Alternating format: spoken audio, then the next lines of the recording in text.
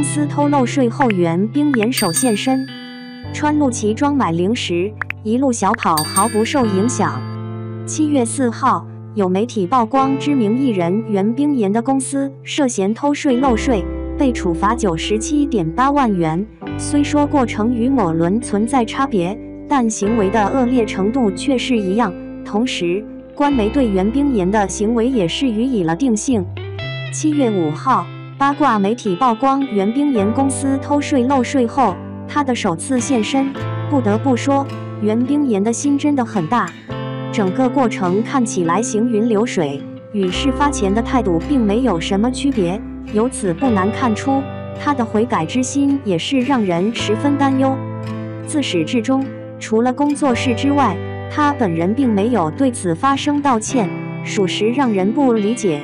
不过结合其首次现身的状态来看，这种态度也是在意料之中。当下下午大约5点多的时候，袁冰妍的座驾来到一超市附近，曝光的画面中，袁冰妍穿着一件露脐装，看起来青春气息十分浓厚。随后便匆忙下车前往店内，挑选到满意的零食之后，便又再次飞奔上车，整个过程看起来非常熟练。除此之外，八卦媒体还曝光袁冰妍出事前的生活状态，与助理乘坐豪车前往夜市消遣，整个过程看起来十分惬意，好似对97.8万元并不心疼。毕竟以袁冰妍的实力来说，这些钱真的是小意思。据了解，网友之所以这么愤怒，除了因为这件事情的性质之外，还因为他的态度。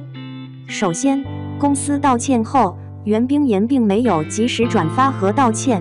事发后，有网友发现袁冰妍退出持有的公司参保人数为0，这些都表明了他没有认错的态度，那不就等同于以后还会犯？再者就是公平，距离上一个因为偷税漏税被封杀的艺人刚刚过去没有多久的时间，这中间的过程足够一个人反思。但现实却恰恰相反，不但没有反思，而且还试图通过退股逃避责任。业界虽然没有明确表明袁冰妍被封杀，但她的代言以及代播剧集也是出现了不同的问题。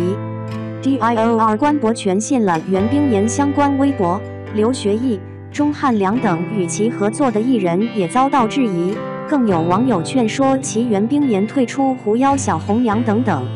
类似的问题还有很多，这就足可说明袁冰妍偷税漏税一事引起了公愤。不管以后如何洗白，她的行为都是无法改变的。就像网友所说的那样，偷一辆自行车和偷一辆劳斯莱斯性质是一样的，法不容情，何况是娱乐圈中他们这些赚钱那么狠那么容易的人。